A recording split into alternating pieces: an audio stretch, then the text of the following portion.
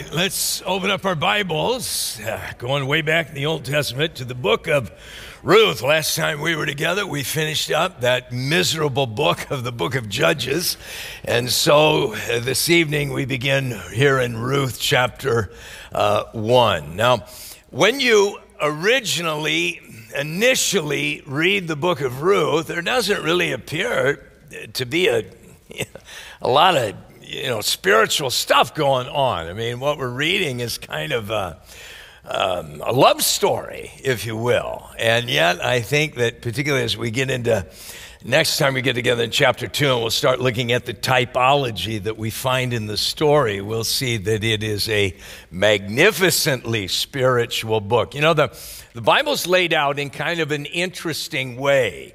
That first of all, you've got the book of Genesis. And of course, Genesis is a book of beginnings. And then you've got Exodus. And Exodus is a book of redemption. The Lord's redeeming his people out of Egypt. And of course, he's bringing them to himself. And then you have Leviticus. Leviticus is a book of worship. Now, how are the redeemed supposed to worship? Well, that's what Leviticus is all about. Then Numbers, it deals with the walk, the behavior, and as well as Deuteronomy, it deals with obedience. Obey God, obey God. You've been redeemed. You're worshiping God. Now walk with the Lord and please God with your lifestyle.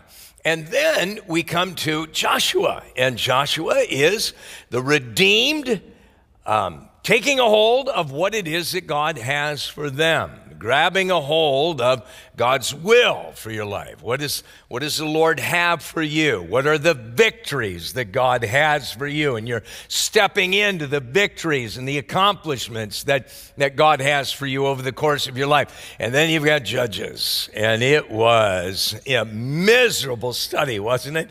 It was just one horrible defeat after another. Then, when we finish up the book of Ruth, we're going to get into 1st and 2nd Samuel, and this is the book of the kingdom.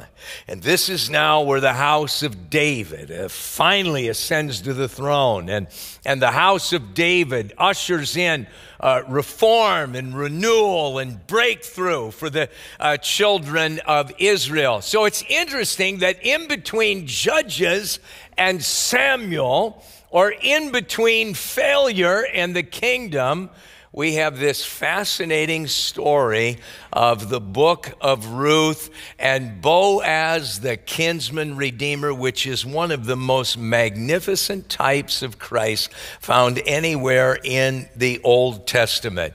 Now, this would make then the book of Ruth the 8th book in the Bible. Now, the number 8 is seen throughout the scripture for a number related to new beginning. The 8th day is the first day of a new week. There are 8 beatitudes. A child in Israel is circumcised on the 8th day. There are 8 guys that wrote the New Testament.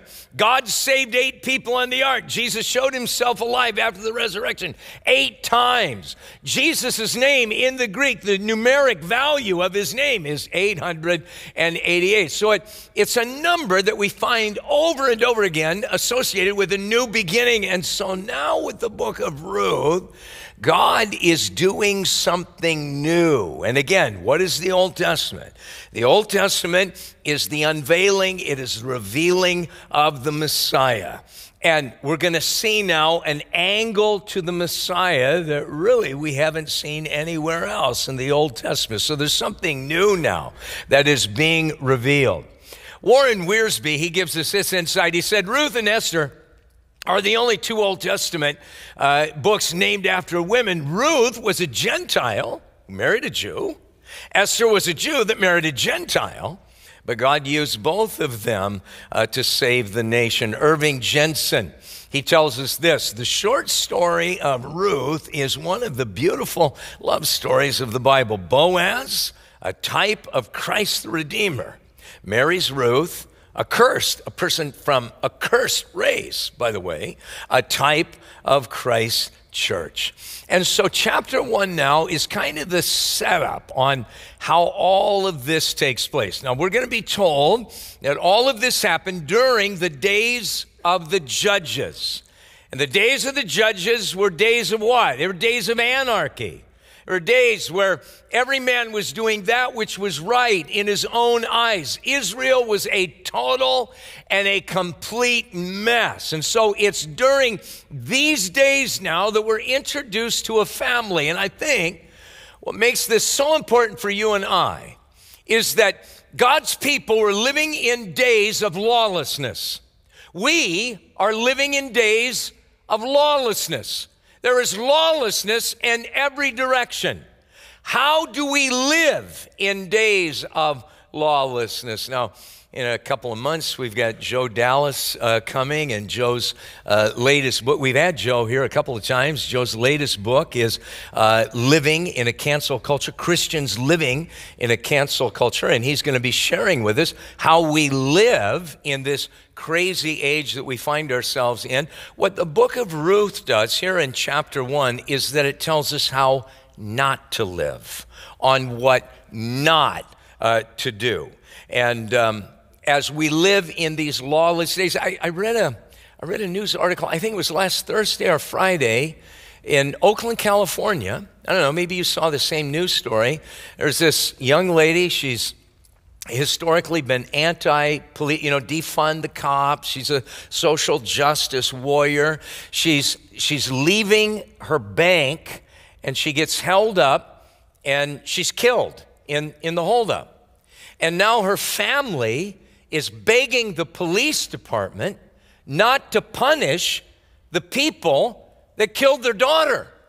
That's pretty sick and twisted if you ask me. If you're going to continue to allow these lawless people to run in the streets, what in the world can we expect? So we're living in these insane days. How now should we live? Well, let's take a peek at what we read here. Notice in verse 1, we're told, now it came to pass in the days when the judges ruled that there was a famine in the land. And there was a certain man of Bethlehem. Now notice, the last two stories that we had in the book of Judges dealt with Bethlehem.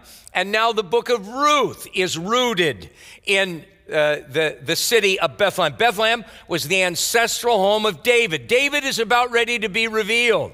The king is about ready to be revealed. And so these last three stories leading up to 1st and 2nd Samuel all deal with the city of Bethlehem. And so this guy's living in Bethlehem, Judah. And notice he then went to dwell in the country of Moab. He and his wife and his two sons. So this is the setting. Israel is in rebellion against God. And what did the Lord say would happen? What was one of the last things that Moses told to Israel as he's getting ready to die and Israel's going to go into the promised land? He says, take heed to yourselves, lest your heart be deceived and you turn aside to serve other gods and worship them, lest the Lord's anger be aroused against you, and he shut up the heavens so that there be no rain, and the land yield no produce, and you perish quickly from the good of the land which the Lord is giving you. So God warned them.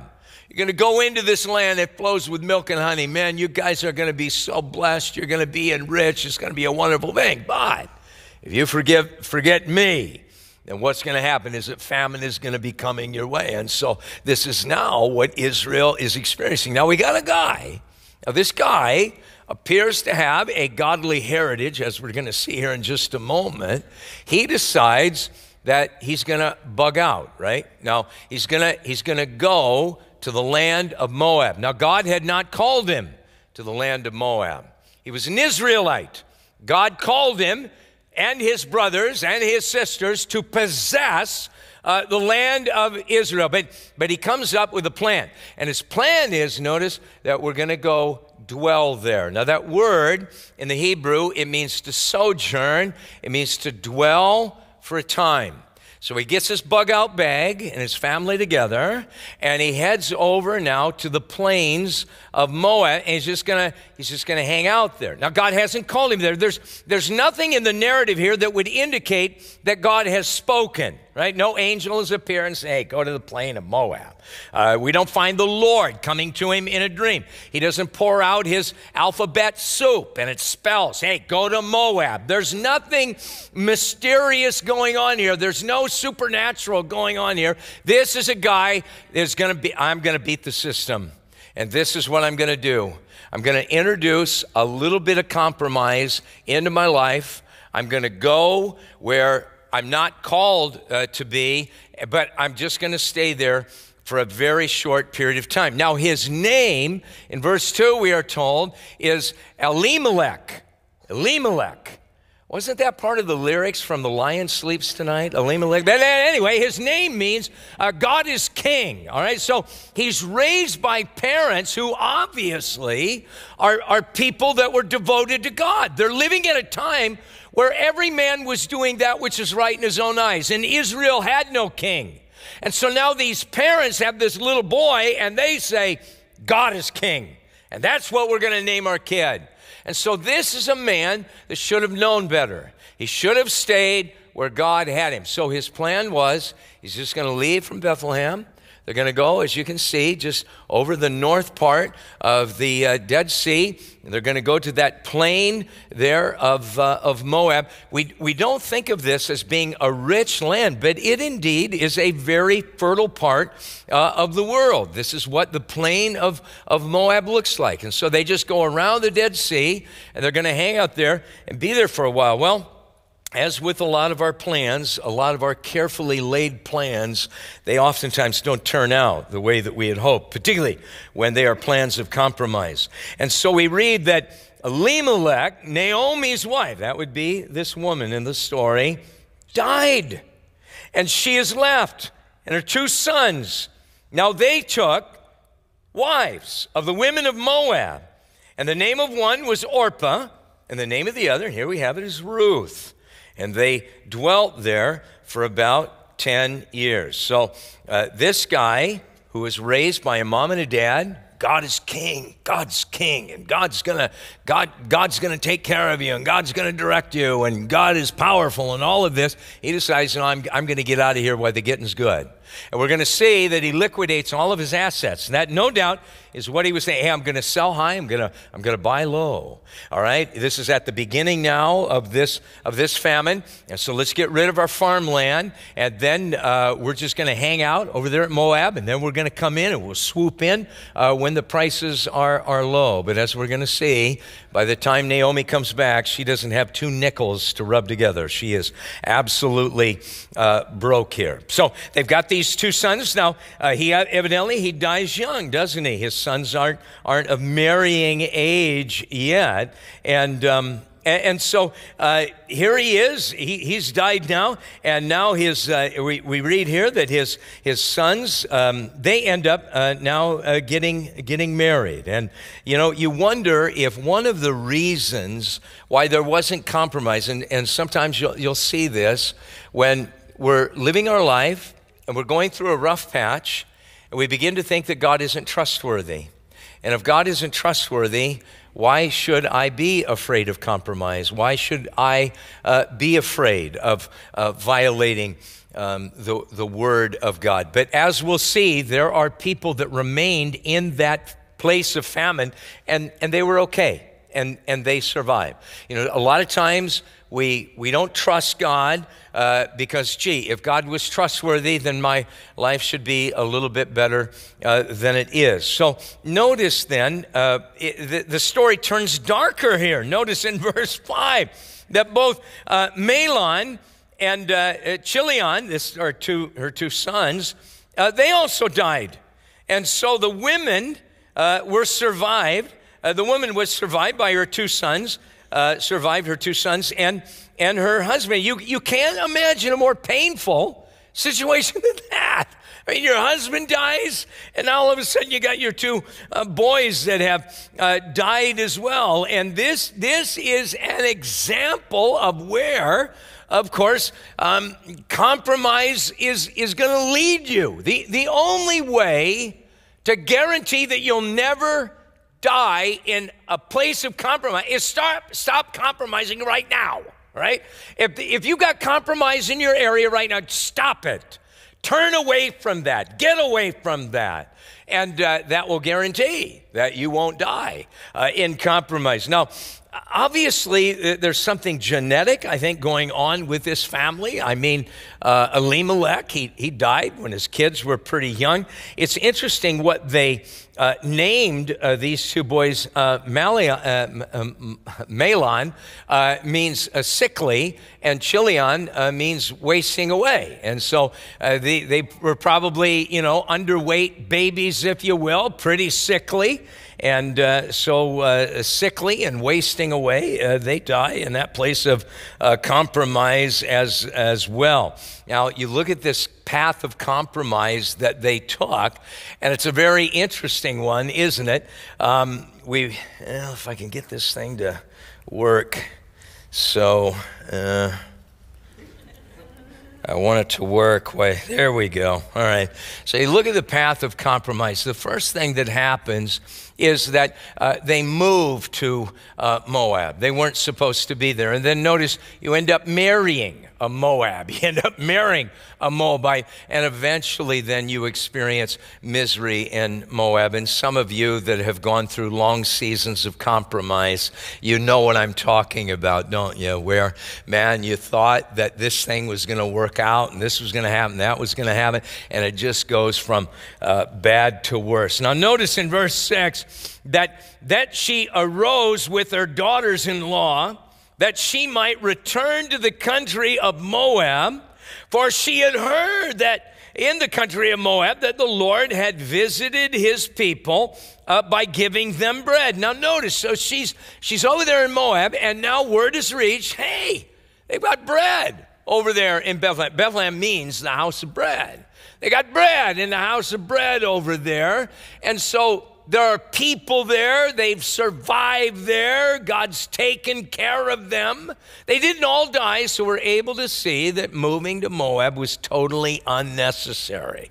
It wasn't that somehow this compromise saved their life. If they just would have stayed there, they certainly would have been far better off. But again, God uses it, and God works, and God is gracious. Now, this shows us that Naomi was a backslider, and she was not an apostate.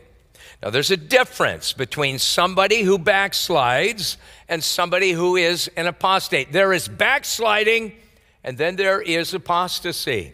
The Apostle Paul tells us that there is a great apostasy yet in our future. And we're not going to be caught up to be with Christ. We're not going to meet Christ in the air. That day is not going to happen until there is this great falling away that takes place. Now, a backslider is a person, they will rationalize, they will find excuses for their choices. We come up with 1,000,001 choices, don't we? There's 1,000,001 reasons on why we're not living the way that we know that we should live. And when we drift away from the Lord and we find ourselves in, with a drug addiction, or we find ourselves sleeping with our girlfriend, or whatever the case might be, we've got all kinds of excuses on why we're doing this. That's a sign of backsliding. Now, an apostate is one that repudiates his faith. An apostate is one who says, look, I don't care. I don't care what your dumb book says. I don't care what the rules of the book say. I have no interest at all. I don't believe in Christ anymore. I don't believe in the Bible anymore. Get away from me. Now, it's interesting that a backslider returns, but an apostate is lost forever. Let me give you two great examples. We've got Peter and Judas. What's the difference? They both denied the Lord. They both fell into great sin. What was the difference? Peter had a backsliding heart, but Judas had an apostate heart. And that is why the Lord Jesus Christ said it would have been better had that guy never, ever been born. So Naomi is returning. Now let's notice as she returns, verse 14, because she tells them, hey, you guys go away. You go find husbands. And so they lifted up their voices, and they wept again. And Orpah, she kissed her mother-in-law and no doubt departed. And then Ruth, though, notice, isn't it interesting that she clung to her? So she says to these two daughter-in-laws, look, I'm not going to have any more sons. You don't need to stay by my side. You go home, go back to your family. You're going to find some people that, are going to take care of you, and you'll find guys, and you'll end up getting married. And so Orpah, she says goodbye, kisses her, and leaves. And now you've got Ruth, and what a beautiful picture of them just weeping together, and she's clinging to her, she's hugging her. Now, look, life is made up of choices. And oftentimes the direction of our life is made up of what seems at the time to be little or insignificant choices. How many of you can look back over the course of your life and there was a time where you made a choice, and at the time you didn't think that it had that much gravity to it. You didn't think that it was that big of a deal. But now as you look back at that choice, you think, yeah, if I wouldn't have decided to go over there and have lunch, I never would have, ran into this guy, which then opened up this door, which then opened up that door. And that is why the Bible encourages us. Look, you pray about everything. You pray about all of the choices of life. And many times we're just making these choices for ourselves, and we're not really bathing them in prayer, not understanding how little choices in life can create such big events in our life. So here's a young lady, and she's just saying to her, one has made the choice, I'm going to go back home. And another one has made the choice, I'm gonna go with her. I love this woman, and I'm gonna be with this woman. Notice in verse 15, and Ruth said, entreat me not to leave you. Don't beg me to leave you, or to turn back from following after you. For wherever you go, I will go. And wherever you lodge, I will lodge. Your people, they're gonna be my people. And your God, my God. And where you die, I will die. And where you will be buried, and I will be buried. And the Lord do so to me, and more so, if anything but death parts you and me. I'm looking at this, and I'm thinking, well, she's committed, isn't she? And this is her commitment. This is her conversion. We might say this is her sinner's prayer. This is Ruth's sinner's prayer. She's saying, hey, I am all in. The God that you worship, that's my God from here on out. And your people, they are going to be my people from here on out. Now you'll notice that they return to Bethlehem, and now it's been 10 years, and it has been a difficult 10 years. And so as she comes into Bethlehem, they are saying, is this Naomi? I mean, you ever go to your class reunion and think, do I look that old, right? And so here she comes back, right? And they're like, yikes, hey, is this? Now, Naomi, the name means pleasant. So she was probably a good little girl. She probably was a very pleasant looking child. And so she comes into town, and people are like, you got to be kidding me. Is this pleasant? And notice that she says, don't call me Naomi. Don't call me pleasant. You call me Mara. Now, Mara is bitter. She is saying, don't call me pleasant. You call me bitter.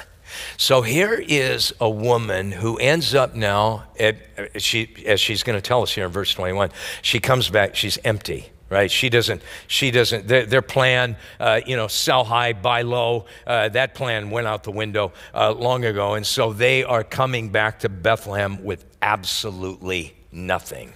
They are homeless, they are penniless, and she is bitter about this. Now, why did all of this happen?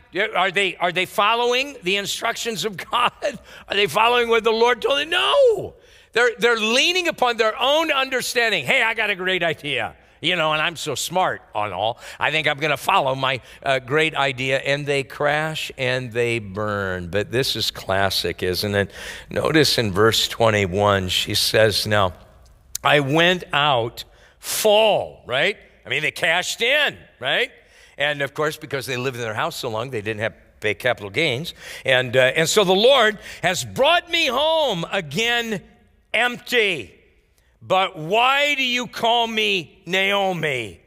Since the Lord has testified against me and the Almighty has afflicted me. Notice also in verse 13 that she says, the hand of the Lord has gone out against me. Notice what she says in verse 20, the Almighty has dealt bitterly with me. You call me bitter because this is how God has treated me. God hasn't treated her like this.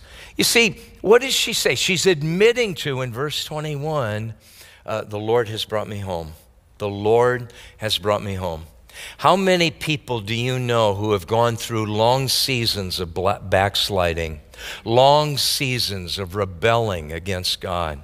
They have trashed their marriage. They've trashed their relationship with their kids. They have trashed their savings. They have ended up being penniless, and yet the Lord brings them back to himself. They have lost everything, but God has brought them back home again. It's not that God was dealing with them bitterly. It's not that God was the one causing all of this to happen. It was their choices. It was their decisions that they were putting themselves through. God is gracious and God is merciful. At any moment, as we find ourselves up to our eyeballs in compromise, at any moment I can turn and I can receive the great mercy and forgiveness of God. At any moment I can receive that. God is ready to welcome back home an erring child. God is not mean. God is not bitter. God is willing to forgive, and he is willing to give us a do-over and to begin to work in our lives again. We get ourselves in trouble. We make a series of poor decisions, and then we blame God for the outcome. And what we're going to see is that even though they end up penniless, even though they are homeless, God is going to begin to work, and God is going to begin to provide, and God is going to begin to build something so magnificent that neither of these two women are going to be able to wrap their minds around what God is able to do. God is able to do exceedingly abundantly above anything that we might ever ask or think. And maybe you have trashed a lot of things in your life. Maybe you have burned a lot of bridges. Maybe you have ruined a lot of relationships. You serve a God who is rich in mercy, and you serve a God who is able to restore the years that the cankerworm and the locusts have eaten. If we will but turn to him, oh God, please forgive me. Oh God, please restore me. Restore the joy that I had with you. Restore unto me the relationship that I had with you. And over again, our God will do that. And so what makes chapter 2 and 3 and 4 so exciting is that it is the restorative work of what our God does. And through it all, he gives us one of the most beautiful pictures of the Messiah and the church. That in between the ruin of the book of Judges and the kingdom, we have the kinsman redeemer who comes and restores. And we have got the first Adam in the garden ruining everything. But we've got the second Adam on his way. And we've got the second Adam who will establish the kingdom. But in between, we have got the second Adam who died and rose again. And he has given the likes of us a relationship now with the King. Oh, what a Savior we have.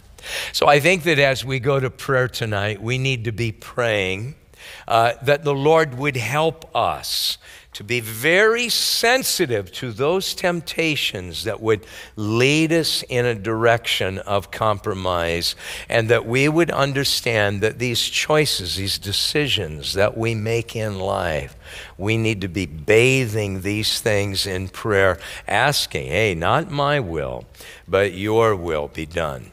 Father, we thank you, Lord, for your great love. We thank you that you are faithful.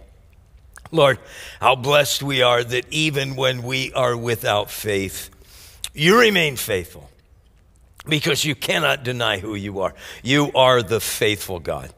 And so, Lord, I would ask that you would so work in each of our hearts that we would be faithful to you. Lord, this week, help us to continue to make the choices of life an issue of prayer. Lord, help us to understand that we have been placed here to do your will and not our own. Lord, would you highlight for us when we are drifting and we are going into these places of compromise? And Father, I would ask that if we've got anybody here tonight and they have been far from you for a long period of time, Lord, would you fill them with hope? Would they be found turning to you and allowing you to restore them by your great grace? Father, I thank you that this room is filled with so many people, that we were living just such foolish lives. And yet, God, you had great mercy on us. Oh, Father, how we thank you for your tender love. Help us now, Lord, to love one another with that love as well. For we ask these things in Jesus' name, amen.